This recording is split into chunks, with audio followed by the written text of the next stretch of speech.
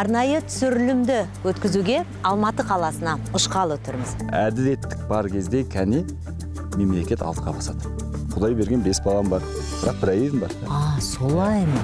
Достарың көп пе Сырым? Өзіңе не тілейсің, соны досыңа тілеу керек деп ойлаймын. Өміріміздің жақсаруына қандай уәде бере аласыңдар?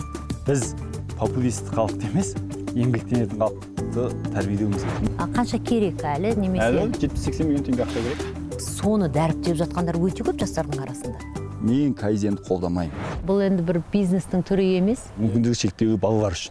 Бірімізге келіппіз, бір көруге жерікпіз, назың гүлдегі.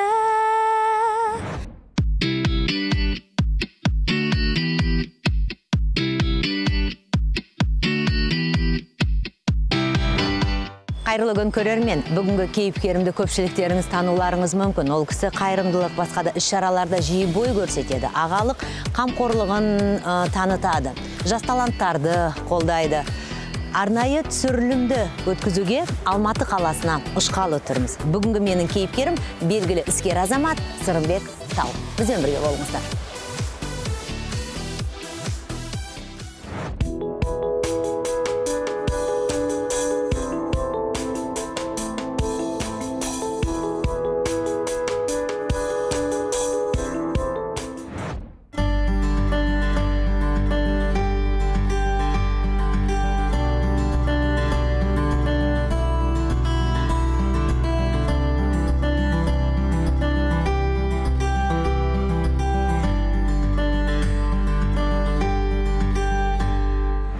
Рахмет, Сырымбек Тау, белгілі іскер азамат, ең бастысы.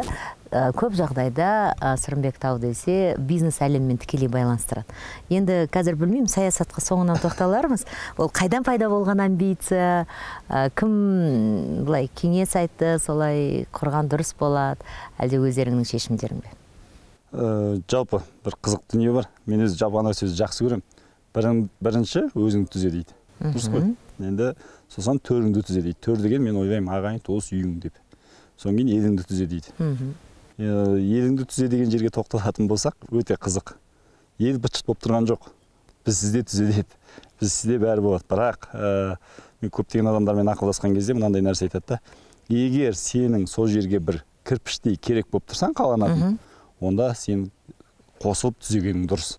Сондықтан мен ойлаймын қазір халыққа берекеге шақыратын, халықты жақсы нәрселерді көрсететін, халыққа шынайы нәрсені түсіндіретін адам аз.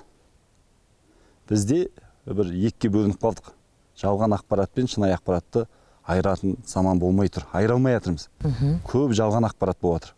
Көлсай, дәл осы жерде сенің ең үлкен бизнесіңнің бірі демалыс орны бар. Бір-ақ жыл болды, ашылғанына? Бір жыл, 4 ай. Бұл сенің қателеспесем, негізгі пайда табатын жұмыс орның немесе бір бизнесің емес. Бір сөзіңде айтып қалдың, 12 компания бар деп. Соның бірі ғана. 12 салада жұмыс жасаймыз. 12 салада, жақсы. 12 компания, 12 салада. Бір салада, енді 2 компания бір салада жұмыс жасайды, 11 салада жұмыс жасаймыз. Сырымбек Тау қалай байыды? 12 компания, 12 сала дегенде адамдар көз алдында миллиардтарды елестетеді. Енді байлық ақшамен өлшенбейді ғой. Жоқ. Өмірмен, мен айтамын, мен баймын. Қалай баймын? Мен Құдай берген 5 балам бар, бірақ бір әйелім бар. Көп адамдар қателеспесін. Көлсайда мынандай зат бар. 12 бизнестің ішінде ақша әкелетін жағынан қарайтын болсақ, бір 8-9 орында шығар. Солай ма? Маған ақша әкелетін жағынан. Неге Көлсай? Менің марқұм болып кетті. Умаров Жоған деген досым бар. Сол кісі осы жерді әкесі екеуі алған екен. Дәл осы жер? Осы. Бұл жер, мен енді архивті сәл қазып көрдім. 1988 жылы Қонаев Ақсақалдың Даша деген жаздық үйі дейін ба, демалыс орны дейін ба өзін арналған, сондай болып салынады мына тұрған үй. Сонда қалады, содан кейін бұл жерді бір адамдар алады. Енді білмеймін ол кімдер екен. Енді маған аса қызықта болған жоқ. 2008-9-да қателеспесем бұл жерді банкке қояды.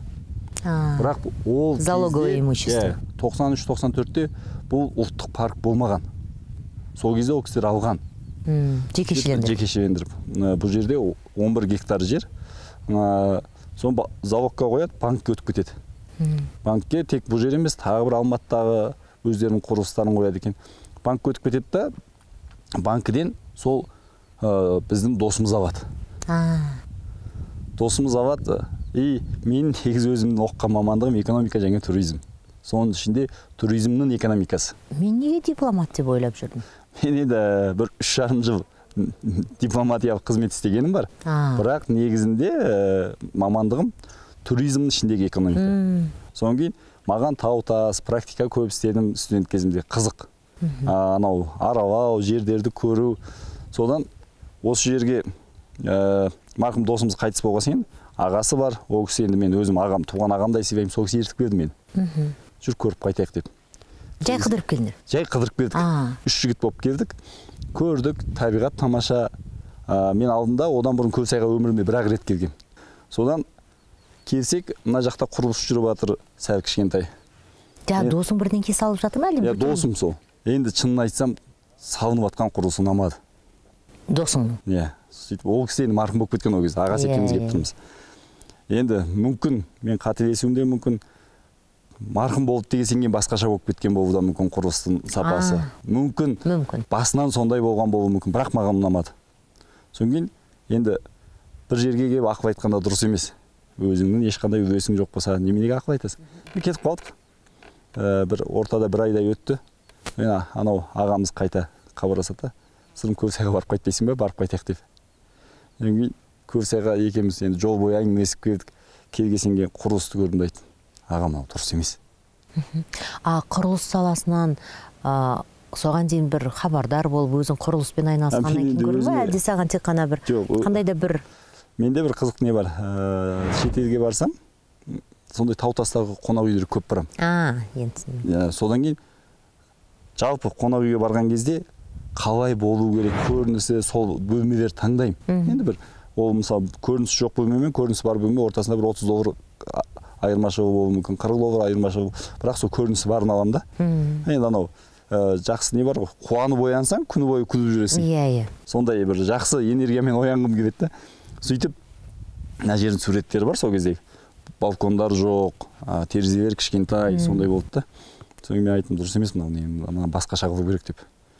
Енді ойында ештеңе жоқ. Ойымда ештеңе жоқ. Сөйтіп жолда кетіп бара жатып, ол кісі маған ұсыныс айтты. Сырымнан бірігіп істейік те. Енді қалып кетпесін деп.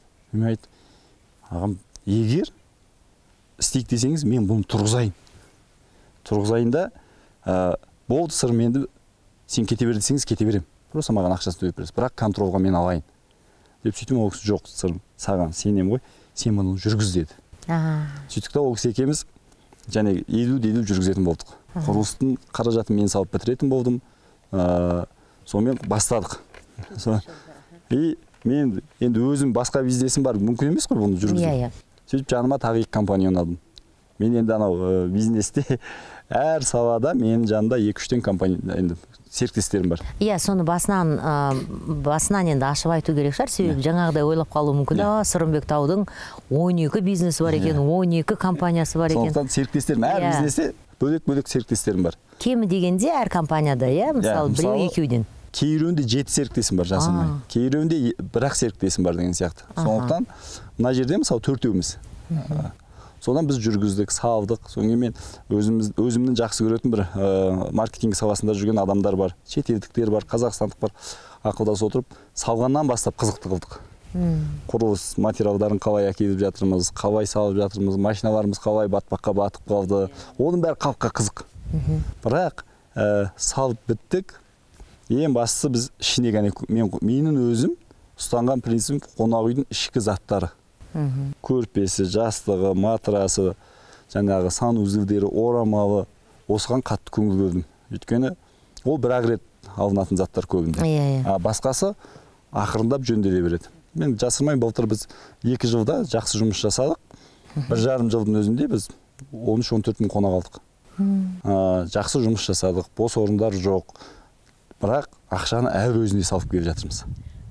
Себебі біріншіден Алматыдан қашықтау, келу қиындау, одан кейін бұл маусымдық қана демалыс орны. Біз енді қысты да қызықты қыламыз. Иә, міне, егер ол қыста да қызық болып, жазда да қызық болса, мүмкін ол өзін ақтайтын бизнес шығар. Экономист ретінде енді айтуыңа болады. Қаншалықты дәл осы бизнесің саған мысалы пайда келіп отыр? Плюсқа шықтыңдар ма? Әлде қанша қаржы жаратылды? Өткенде бір сторисынан көріп қалдым, қанша сома жаратылғанына дейін өзің ашық айтып отырсың. Бір 400 миллиондай теңге жаратылды. Бірақ біздің салған ақшамыз 200 миллионнан астам. Қалған 100 миллионнан астамы тікелей өзінен келген кіріс. Мен ойлаймын, 1,5 жыл жұмыс істедік. Енді тағы 1 жылдан кейін біз пайдаға алып бастаймыз. Қанша миллиондық кредитің бар? Менде барлық компаниялар санасақ ба? Білмеймін, 1 миллиард теңге шығар. 1 миллиард 300 миллион, ең соңғы бір есептеген кезде сондай болған. Мен енді, білесіздер, дөңгелек саласындамын ғой. Бірінші бизнесім дөңгелек саласы. Қазір өзінің ісін бастағысы келетін жастар бір жағынан қорқып та қалатын шығар. Сенің бұл әңгімеңді естігенде. Қалай біз іс бастаймыз? Бастайтын жұмыс көп. Бірақ жастарға айтарым, өзіңнің бір дәрежеңде қаражатың болмаса, қазір бастап кету дұрыс, кредитпен бастап кету дұрыс емес. Қазір мысалы жастардың арасында жас іскер азаматтардың өзіндік бір плеядасы, яғни жаңа бір поколение дейміз бе, өсіп келе жатыр. Сендердің достықтарын көрсетіп жатқан, қандай да бір ақыл кеңестеріңді өте жақсы көреді. Мен қанша 20 жасар, 25 жасар қыз жігіттер тыңдаймын ғой, өте мықты сондай талқылап жатады. Айтайын дегенім, енді саған келетін жастар қандай ақыл сұрап келеді? Мынандай қызық нәрсе бар. Өз күшімен бизнес жасап, бір деңгейге жетер адам. Сөйтеді да, ақша бар, үйі бар, әдемі көлігі бар. Адам шектеліп қалады, тоқтайды. Мысалы, бізде бір жаман әдет бар да, көршімізбен жарысамыз, ағайын туысымызбен жарысамыз, достарымызбен жарысамыз. Қалай жарысамыз? Солардың машина алса, содан асып түскіміз келеді. Үй алса, содан үлкен үй алғымыз келеді. Ол жаман әдет. Ол адамдар осып жарысып бір дәрежеге жетеді. Сіз екеуміздің ортамызда араласатын адамдар болса, мысалы, ең жақсы көлік, Гелен-ваген айдап жүрсе, біздің миымызда ойлайтынымыз Гелен-ваген, ары қарай ойлай алмаймыз да. Енді ортамыз сондай ғой, мысалы, болса егер. Сырым, өзің де машинаға қатты қызығасың, өзің де әдемі машиналарды мінгің келеді. Мінгім келеді, бірақ менде сенде де ең мықты машиналардың бәрі бар деуге болады. Жоқ, мынандай ғой, мен неге оны айтып жатырмын? Ол да қызығушылықтан болады. Жоқ, қызығушылықтың сыртында мынандай нәрсе бар. Адам ортаға қарай талпынады. Енді олардың күнде талпыныс қой. Талпыныс, бірақ шектеліп қалады ғой. Бәрі біледі. Сырымбектің қоғамдық істермен де айналысады. Тоқтала кетейікші, Алматы қаласының қоғамдық кеңесінің мүшесісің. Бұл қандай да бір амбициядан туған нәрсе ма? Мен осы бәріне үлгерем, мен барлық жерде байланысым болса, білмеймін, мен енді ашығы. Сырттан қараған адам солай ойлауы мүмкін да, өзінің бизнесіне лобби жасау үшін, қорғау үшін. Сырым енді. Оны былай айтамын. Мен 2021 жылға дейін бизнес жасап келдім. Маған өзімнің бизнесімді қорғау, мен бизнесіме бір ақша алу деген болса, мен 2015-те бар болатын едім бұл жерге. Мүлдем ешкім еш уақытта сенің бизнесіңді қорғауға, лобби жасауға ұсыныс болмаса көмегін тигізген жоқ деп айта аламыз ба? Енді мен сізге бір қызық айтайын. Менің Монғолияда туғаным бәрі біледі. Иә, интернетте кейде неше түрін жазады. Енді кімнің ауызда қақпақ боламыз? Мен Монғолияда туғам. 2003 жылы келдім. Лавис сатқам деген видеоң бар сол. 2003 жылы келген кезде мен Алматыда 5 адам танитын. Қазақстанда дейінші. 5 адам танитын. Сол 5 адам лобби жасайтын адамдардың қатарында емес. Біреу ағам, политехникалық университетте сабақ беретін. Туған ағам. Жеңгем. Ол жеңгем енді университет бітіріп жатқан кезде. 2 сестрам бар, жезделерім бар. Осы кісілер, екінші сестрам дәрігер. Мен бір кішкентай больницада істейді ол кезде. Үлкен сестрам және мұғалім. Біз негізі әке шешем мұғалімдік білім саласының адамдар. Содан мен келдім. Мен жаңағы машина саттық Япониядан әкеп. Осылай жүрдік. Содан кейін Монғолияның Қазақстанда отырған елшісі ол кезде көптеген документтер қазақша болып кетті. Содан мені шақырды аудармаға, және кеңесші ретінде қоғамда талқылайық деп. Солай сенің дипломатияда өмірің басталды. Сол кісіге бардым. Содан кейін басында ол кісі маған жаңа кеңесші ретінде қойды, одан кейін Астанаға үлкен құрылыс салатын кезде сол құрылысты жауаптандырды. Бірақ енді ол жерде жарты жыл болдым. Бірақ өте көп нәрсені жасырмаймын, сол кісіден үйрендім мен. Бастықты қалай сыйлау керек. Кім деген кісі? Қатын Батыр, моңғол адам Қатын Батыр деген. Содан ол кісіден негізі өте мықты дипломат, көп елде болған. Біз көп нәрсе үйрендім мен, жасырмаймын. Ол кісі түннің 2-сін звонда боята салады. Ұстазым деп айта аласың ба? Енді, мен қалай айтсам, қай жағынан ұстазым деп айтсам, өмірде 3 жылдық сабақ берген ұстаз. Дипломы жоқ. Мысалы, 2-де звондайды бір күн. Сырым, медеуге барып келейікші дейді. Мен енді үйренген кезім. Иә. Тұрып кеттім, әйелім қайда барасың дейді. Бастық шақырып жатыр дейді. Иә. Медеуге бардық. Анандай мен ашуланғанымды байқайды. Енді кім күнде 2-де шақырса бара бергісі келеді түнгі, қанша бастық болса да. Сөйтіп бір күн айтады да, сен мені бір жек көріп тұрған шығарсың дейді. Мен айтамын, жоқ. Жақсы көріп тұрғаның шамалы. Енді шынымды айтсам, анандай да, мынау қаным дішті ғой деген. Жа 30% болу керек дедің, кез келген бизнес ашу үшін. Сонымен 5 адамды танисың, 30% қолында бизнес ашуға ақшаң жоқ. Олар не істеу керек дейсіз ғой? Жоқ, енді бастау керек болды ғой бір нәрсені, қалай болды? Содан бері қазір қанша жыл өтті? 2003-тен бері, 20 жыл. Мен мысалы бұлай істейін. Бізде Моңғолияда әкем айтып отырмын, білім саласында болған. Әкемнің үйі болды. Мен бала кезімнен өзі, әкемнің менің бойыма сіңірген бір қасиеті шығар. Бала кезімнен әкем маған шектеу қойған жоқ. Сағыз сатсам да, не істесем де. Мен оны оқып жүрген кезде, мысалы, ешкінің жүнін жинап сататынбыз, тері жинап сататынбыз. Соң студент болып жүрген кезде, жаңағы официант болдым, одан администратор болдым. Сол жерде жүріп бір машина сататын компанияға кірдім. Мен бірінші машинаны ең үлкен жездеммен бірге алып келдім Қазақстанға. Енді ол сіз ойлаңыз, Моңғолияның Улан Батырынан Алматыға 5000 километр. Біз айдап алып келдік. Қызығушылықпен, енді бизнеспен емес. Алып келдік та соны саттық сол кезде. Үлкен жезден бір машина әкелдім, мен бір машина әкелдім. Сол кезде сатқан кезде мен соның бір азғантай пайдасын көрдім. Маған көзіме бір не үміт пайда болды. Машина әкеп сатып алды. Енді 3 машина алайын десем ақшам жоқ. Енді бәрі ойлап жатқан шығар, аяқ астынан ақшаны қайдан алды. Мен әкемнің үйін өзім сол кезде бір тырмаштап бір азғантай сол кездегі бір $1500 қалған шығар, бір үй алғам. Соны өзім істеп жүрген компанияға апарып залогқа қойдым. И соңын әкем қол қойып берді. Егер де мына ақшаларды төлей алмайтын, ол кісі енді мемлекеттік қызметкер ғой. Мен жаңағы зарплатамнан, айлығымнан төлеймін деп. Әкеңді сендірдің ғой бірақ.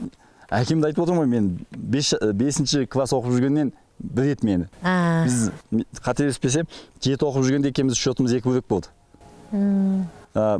Мен студент кезімде үйден ақша алған емеспін. Содан әкем енді айтам ғой, папа осындай ет деп. Болды балам, істеп көр не болса деп. Сөйтіп мен сол жерде үйді қойып, өз ақшамды беріп, бәрін әкемді жаңағы жалақысын қойып, 3 машина алып келдім. Сөйтіп бірінші бизнес басталды. Бірақ Құдайға шүкір, үнемдеу бизнестің ең бірінші қағидасы. Біз қазір енді 20 жылдық бизнестегі әр жылда айтатын болсақ, әрине ол мысалы 5 сағат, 10 сағат жазуға болады ол туралы. Біз бірден жаңа қоғамдық кеңес мүшесі болғанға, және де бірден айттың, мен ешқандай да бизнесіме ол көмектесім болмаса, лобби болсын деген оймен кірген жоқпын дедім. Бірақ білдің қаншама сөздің де астында қалатын, қаншама жау тауып алатыныңды. Сіз ойлаңызшы, осының бәрінен қорқып, әрбір қазақтың мен деген жігіті бармаса, еліміз өркендемейді. Ұсыныс енді.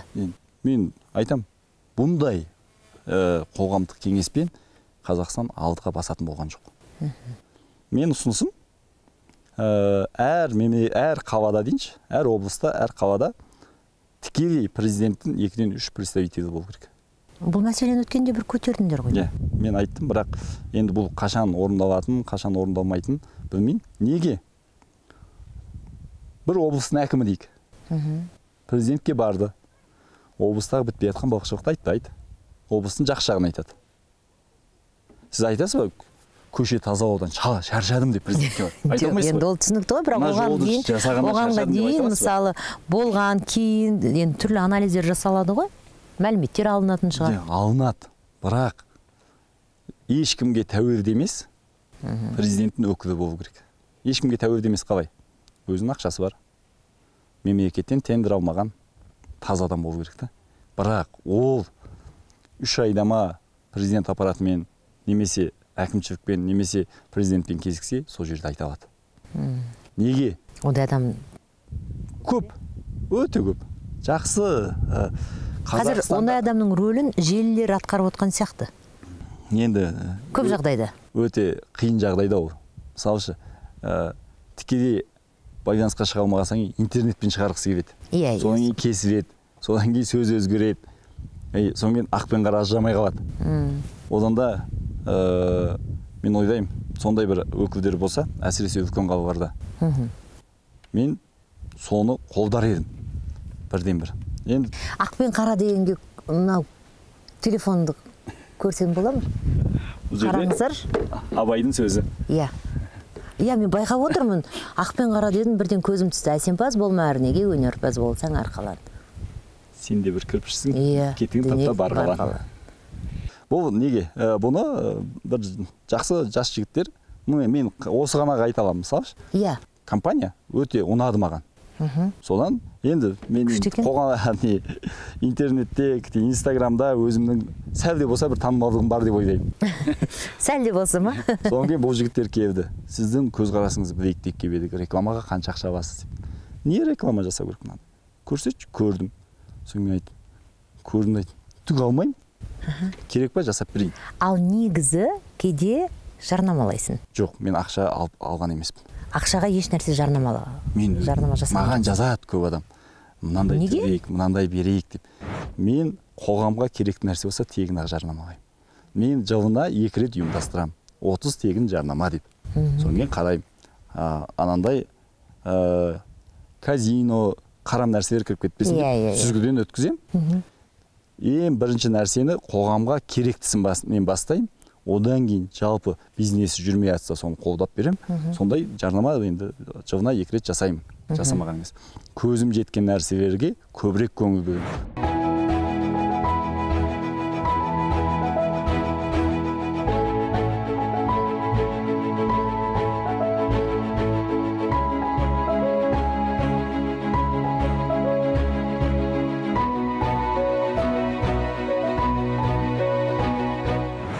Сырымбек, хоббиің?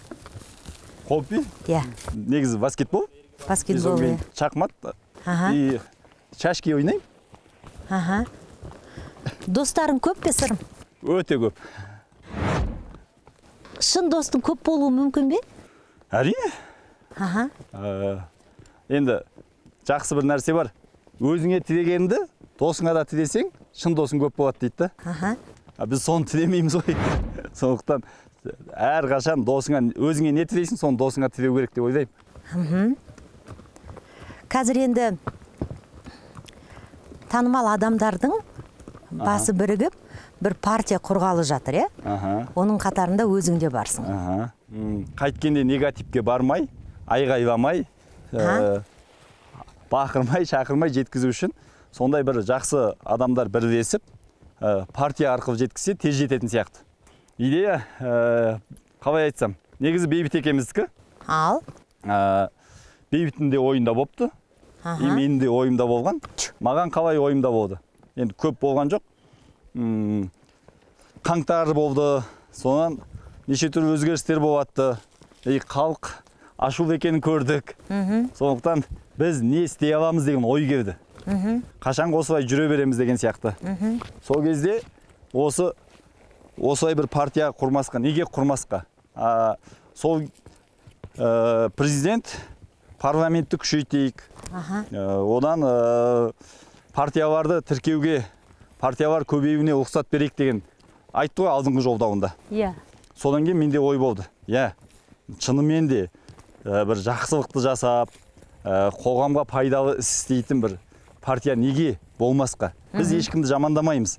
Біз ешкімді алаламаймыз. Бірақ біз көбінде бірігіп, еліміздің өркендеуіне жақсылық жасасақ, халқымыздың жағдайын көтеруіне жақсылық жасасақ, еңбекқор халықты көбейтсек, осы үшін не істей аламыз деген ой туындайды. Бірақ енді желіде қолдап жатқандар да көп, сынап жатқандар да көп. Яғни ақшалы жігіттердің бұл қандай да бір атағын шығаруға, атын шығаруға бір мүмкіндік па деп? Жоқ, енді ол партия демей-ақ басқаша ат шығаруға болады ғой. Бірақ ақшалы деген кезде біз бір миллиардер емеспіз. Біздің қатарымызда жүрген адамдар Forbes-та жоқ ешқандай. Біз ақша қаражат тапсақ, өзіміз еңбектеніп таптық. Мен жаңағы айтқан 12 салада бірде-бір мемлекеттен тендер көрген жоқпын. Ал енді біреудің ақшасын санаған дұрыс емес десе де барлығына қызық шығар. Сырымбек Тау айына өзіне, отбасына қанша жаратады? Өте қызық сұрақ. Менде бір кішкентай тағы бір бизнес бар, және 12-нің біреуіне кіретін. Бізде МРТ, компьютерный томография аппаратта кішкентай бір үлесіміз бар. Кішкене қанша пайыздық? Қателеспесем 20 қой деймін. Соны түскен қаражатты біз семьяға жұмсаймыз. Дәл сол компанияның ештеңеге? Жоқ, мен ар жағында өзім 1-2 компаниядан жалақы аламын. Жалақы аласың. Жалақы? Қанша жалақы аласың? Мен қателеспесем Дако Моторстан 400 мың теңге жалақы аламын. TGB групптан 300 мың теңге жалақы аламын. Ол сенің бір үйге алған кредитің болмаса, көлікке алған кредитіңе жабылмайды? Жоқ, менде ондай кредит жоқ. Ондай кредит жоқ. Түсінікті, мен мынандай нәрсе. Тұтынушы ретінде ондай кредит жоқ. Менде жалпы үйге, техникаға, басқаға кредит алмаймын. Мен көп жерде айтам, өзіңнің ақшаңның 5%-нан асырмай көлік ал деп. Демек, мысалы, жаңағы бір компанияның табысы, айлық табысы сенің үйіндегі керек жарағыңа жаратылады. Жаңағы МРТ, КТ-дан келетін ақша, орташа есептеген кезде 2 миллион теңге келуі мүмкін ол жерде. Енді 5 баласы бар, егер балалары жеке меншік ақылы мектепте оқитын болса, ол ақша жетпеуі мүмкін. Енді мынандай ғой, үнемдеуді адам қалай үйренеді? Миллиардта жетпейді адамға негізі. Мен жай енді бір айлық. Менің шетелде жүретін адамдар көп қарайды. Бизнес класспен ұшасың, рақат, 5 жұлдыз қонақ үйде жатасың. Бірақ Сырымбектің әлемдік компания Triangle 10 реткі поездкасын төлейді. Мәселе сода жатыр деп, міне. Қараңыз, Йокохама төлейтіні бар. Неге? Мен төлегенде Сырымбек және Сырымбектің 5 баласымен жұбайы ма, әлде тек қана Сырымбекмен? Неге Triangle төлейді? Сен бүкіл бала шағыңмен бизнеспен ұшасың ғой. Менің Triangle'де 2016 жылдан бері Triangle'дың президентінің кеңесшісімін мен. Сіз қаражат тапты екен деп шаша беруде дұрыс емес. Мен қалай үнемдеуді үйренуге болады? Мынандай нәрсе жасаймын да. Қанша қаражат семьяма жұмсаймын, соған сәйкес сонша қаражатты қайырымдылыққа жұмсаймын. Тепе-тең. Тепе-тең. Теңдікті ұстау керек. Неге? Өзіңе жаратқанда қиясыңда, өзгеге неге қимайсың деген.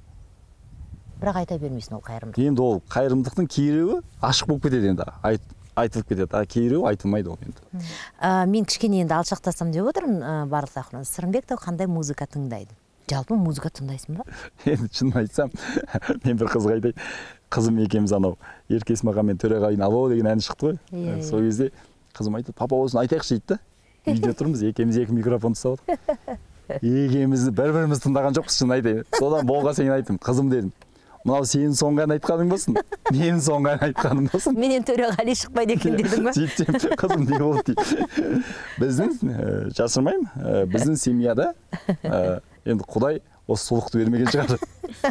Мен балаларыма да айтам. Жоқ, сұлықтан бұрын жоқ. Әнді жақсы көруің мүмкін ғой, жарайды өзің айтпасаң. Мен енді қазақи әндер тыңдаймын, терме тыңдаймын. Көбінде анау шетелде жүрген кезде әйелім айтады ғой, ұзақ жолға шығамыз машинамен, арбаймыз ғой. Сөйткен кезде Мейрамбек Бесбаевтың әндерін қоямын, жақсы термесін. Сөйтсем, сен бір адамды қайғыртып жібересің ғой дейді, өзгертші мән дейді.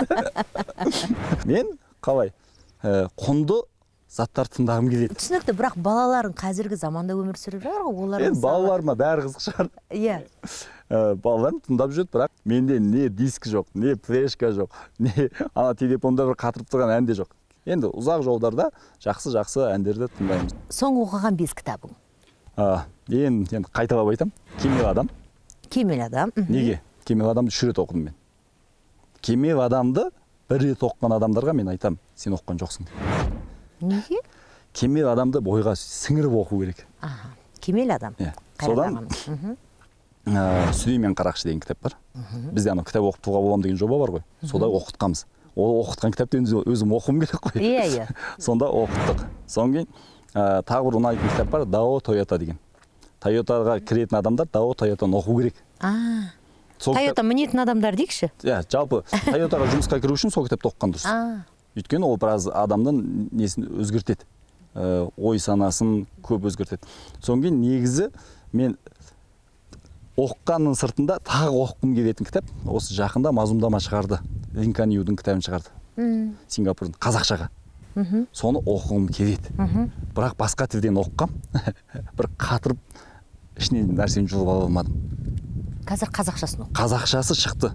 Бірақ қолыма жеткен жоқ. Енді соны оқығым келеді. Содан кейін Ай мен Айша деген кітап бар. Керқан Мұртаза. Неге? Оны жаппай Қазақстанның 20-дан асқан қыз-келіншектер оқу керек. Көкірегім көтерілген сайын мен қоғамнан кір іздеймін. Ол жаман нәрсе. Сөйтіп, қазір көкірегіне ие бола алмай жүрген адам көбейді. Оның ішінде әйел адамдар да көбейді. Өкінішті ол. Сол әйел адамдар біздің ұрпақты тәрбиелейді. Кітаптың соңын кітапты аяқтасақ, психологиялық кітаптар оқисың ба? Мотивациялық кітаптар. Неге? Жалпы кітап. Өйткені сенің әңгімеңнен мен расында да осы психологиялық тұрғыдан бір ақыл кеңес естіген емеспін. Айтпауға тырысасың ба? Кітапты мен сияқты біреу жазады. Отырады. Кітапты сіздер барлығын шын деп ойлаудың керек жоқ. И Жапонның менталитетімен Роберт Кавасаки, кедейяке баяке. Оның менталитетімен біздің қазақтың менталитеті келмейді. Психологик тұрғыдан қарасаңыз, кей нәрсені бізге сіңірудің де керегі жоқ. Керек жоқ дейсің, ал бірақ соны дәріптеп жатқандар өте көп жастардың арасында. Кайзен. Кайзен Америка. Бірақ Жапония коробкаға сап берген. Мен Йокохаманың президентіне жаздым. Кайзен туралы маған не айтасыз деп. Ол не дейді? Дұрыс айтатын? Ол не дейді? Мен айтам, бізге кайзен деген мына жақта қит болып отыр. Қит қой. Сөйтсем, біз өткенімізді еске түсіру үшін кайзенді оқымаса, қазір оқымаймыз деді. Өтіп кеткен олар. Сонда біз біреуін оқысын, керектісін алсын, бірақ мен кайзенді қолдамаймын. Кайзенмен өмір сүру жақсы шығар, бірақ ол біздің менталитетке сәйкестіріп әкемесең, ол түсініксіз нәрсе. Сондықтан кітаптың да кітабы бар. Қазір жігіттердің де арасында мотиваторлар көп қой, коучтар. Көп, енді не істейміз енді, болма деп айта алмаймын. Керек олар. Неге керек? Қай жағынан керек? Адамның, енді бәр адам дұрыс жолмен жүру мүмкін емес қой. Оларға бір еліктейтін адам керек. Сіз Джек Маны білесіз, Илон Маскыны білесіз. Басқа енді, кімді айтайық? Стив Джобсты білеміз. Джек Ма кім деген сұрақ туады. Келсесіз ғой? Джек Ма миллиардер, біздің көзімізше. Джек Ма ақылды адам. Илон Маск өте жақсы, Марк өте жақсы адам, Фейсбукты, метаны орнатты. Сізді миллионер деп санайық. 3-ші курс оқып жүрген жігіт келді. Бір бауырымыз келді. Ләйлә ханым, 3-ші курс оқып жүрмін мен. $18 миллион берші десе бересіз бе? Мен ақылдымын дейді. Түгі жоқ бірақ. Мен ақылдымын. Мен бәрін, дүниені, әлемді өзіме қаратайын деп тұрмын. Маған берші 18 миллион. Бермейсіз ғой. Маркке қалай берді онда? Сондықтан біз мына жерді тырнай берсек қан шығатынын білеміз. Ауырады ол. Сондықтан біз жаңағы еліктемес бұрын тырнап көруіміз керек кім екен. Нақты қандай да бір өміріміздің жақсаруына қандай уәде бере аласыңдар? Мен ең басты өзім ұстаным, партия емес болсын, біз білімді жақсартуымыз керек. Білім саласына ден қоясың. Өте көп көңіл бөлуіміз керек. Екіншіден, еңбекқор халықты тәрбиелеуіміз керек. Біз популист халықты емес, еңбектенетін халықты тәрбиелеуіміз керек. Неге? Қазір оңай ақша тауып үшін популизмге кетіп жатқан адам өте көп. Бірақ миллионда біреу ғана жетістікке жетеді популистте. Сол қалған 999 мыңы ол жолдан қалады да ренжіс туады. Сондықтан біз еңбекқор халықты тәрбиелеуіміз керек. Бұл екіншісі. Үшіншісі, медицинаны көтеруіміз керек. Төртіншісі, экономиканы басқарудан қалдық. Қалай қалдық? Экономикамыз жыл сайын көтеріп жатқан қысап көрінеміз. Экономикамыз құлдырап барады. Әлемде экономика құлдырап жатыр, оған мен келісемін. Бірақ осының жолын қалай табамыз? Жаңа медицина деп қалдық. Білуімше, осы Талғарда емхана соғып жатыр. Бізде Қайрат Жолдыбай ұлы ағамыз, өзім өте жақсы сыйлаймын. Ол кісімен көп нәрселерді ақылдасам. Сол кісінің ұсынысы бойынша Талғарға барған мен. Талғарға барған кезде ол жерде енді мүмкіндігі шектеулі балалар дейді ғой. Сол балаларды көріп шынымен жүрегім ауырды. Неге бұл балалардың жағдайы жасалмаған? Неге бұл балалар... Үкімет тарапынан бағдарламалар да қаржы да бөлінуде. Енді мынандай ғой, ол қайда кетіп жатқанын ары қарай контрол қою керек. Сондықтан біз ойладық, үкіметтің жасап жатқанына бәсекелестік жерді біз де құрып берейік деп. Қазір енді қателесіп өкімет туралы айтпаймын. Қазақстан халқына қоры. Өткен мәлімет жоқ қолында, нақты. Қазақстан халқына қоры бізге ішіндегі аппараттармен көмектесетін болды. Бірақ құрылысты салып жатырмыз. Алла қаласа жақында бітеді, ашылуын жасаймыз. Өз ақшаларыңа? Бір 50-60% біздің ақша бар, 30-40% халықтың ақшасы.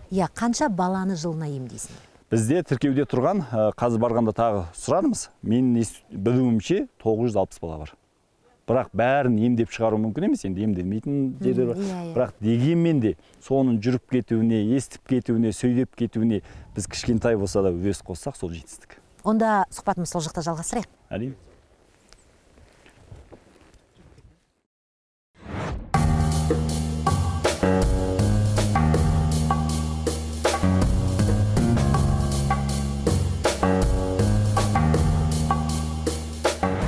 Біз қазіргі осы Талғарда жекеменшік адамдардың көмегімен соғылып жатқан мүмкіндігі шектеулі балалар орталығына келдік.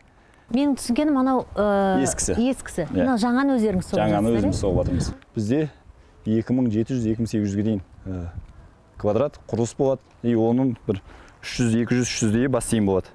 Осының ішінде бар ма бассейн? Ең керектісі бізге айтқы бойынша бассейн.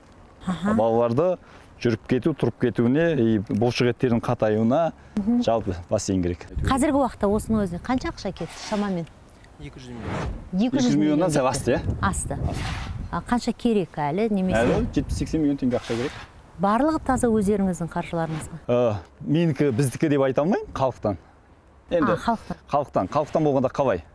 Көптеген бизнесмендер 10 миллион бергені бар, 15 миллион бергені бар. Біздің компаниядан бөлгеніміз бар, Қайрат ағаның жанашырлары бергені бар. Жаппай халықтан жинағанымыз бар. Мен туған күнде бір өзіме сыйлық жасайтын адамдарға маған сыйлық емес ақша бере салыңдаршы, мына жаққа берейік деп жинады. Қанша жиналды туған күнге? 30 миллиондай ғой деймін. 30 миллионнан сәл асты ғой деймін. И сол сөйтіп мен ойлаймын енді әрбір адам бір жақсылық істесе, сонымен осындай заттар көбейеді. Бұл тек қана балаларға арналған балаларға арналған, иә. Мүмкіндігі шектеулі балаларға. Қалай келіп кейін ата-аналар өздері келіп тегін қызмет? Иә, тегін қызмет, тегін бәрі тегін, бірақ бізде қазір қанша бала бар тіркеуде? 220. 220 бала қазір келіп кетіп жүр. Шын көрейік? Мына төменгі жақта бассейн болады ғой? Жоқ, төмен бассейн тіке. Тіке? Бізде мынандай коридор кем ғой? Иә. Мынау неге кем десеңіз, 2 арба өту керек. Медициналық. Екі коляскада отырған 2 бала бір-бірімен соғысып қалмау керек. Бұл енді бір бизнестің түрі емес? Иә, әрине, бұл енді жоқ, жаппай қазақтың және мүмкіндігі шектеулі балалар үшін. Иә, солай айтайық, иә. Солар үшін, әйтпесе, енді мен ойлаймын, бұны салғасан кейін солардың кәдесіне жаратамыз ғой. Сондықтан негізі бұндай көп болу керек, дұрыс жұмыс жасау керек қой. Біреумен шектелмейтін сияқты. Иә, Алла қаласа. Құдайға шүкір, мысалы 2014-те бұл Ақжол қоры жұмыс істей бастады. Талғарда 3 бөлмелі үйден басталды. 2018-де біз 400 квадрат метрге көштік. Құдай қаласа 2022-ның аяқ жағында 1700 квадрат метрге көшеміз. Бала саны да артып отыр, жылдан жылға. Бізге қарап басқа қалаларда орталықтар ашылып жатыр. Мысалы Шымкентте шектеу сүмет қоры ашылды, 16 орталығы. Біз дайынбыз басқа орталықтан өзіміздің жаңа үйретіп беруге, қалай жұмыс жасау керек, келіп көріп кетуге, ешқандай андай біз бір жабық мекеме болмайды бұл жер. Кім келсе де үйреніп кетеді. И соңғы ситіміз Құдай қаласа ферма ашу. Бізде бар. Ол проект үсте бар, по-моему. Не ол? Балалар малдармен араласып ферма ашып, сол фермада сиырды, қойды, жылқыны, тауықты, үйректі көру. Өйткені бір дәл осында қателеспесем, оны бірақ емдік жағынан емес, керісінше сол Жапонияда, Еуропада көп қой деймін, демалыс сияқты қылады. Балалар жаңағыдай малдың төлімен бірге демалып, соларды ұстап, ойнап. Оны осы жерде Раушана деген апайымыз бар. Сол кісінің арманы. Сол жерде өзім помидор өсіріп, огурцы өсіріп, тауықты, үйректі сол жерден дайындап, қойды сол жерден дайындап берсем деген. Осында алып келу, немесе сату, и сол қаражатқа зарплатаны төлеу. Не деген өзінің ісіне сондай берік? Бұл кісі енді осы іспен сізге 8 жыл болды ма? Жоқ, мен қайырымта 8 жыл болды. Бірақ осы қорда 4 жыл болды. 4 жыл. Ақжол ем. Қордың Ақжол ем. Айлық жалақы аласыз ба? Бұл кісі айлығы айтпаймыз. Қанша? Жоқ ол. Әсет аға енді Алла разы болсын. Осының бәріне бас көз болған осы кісі. Басқа енді мен айтамын, біздікі әшейін анау енді келіп кету ғой.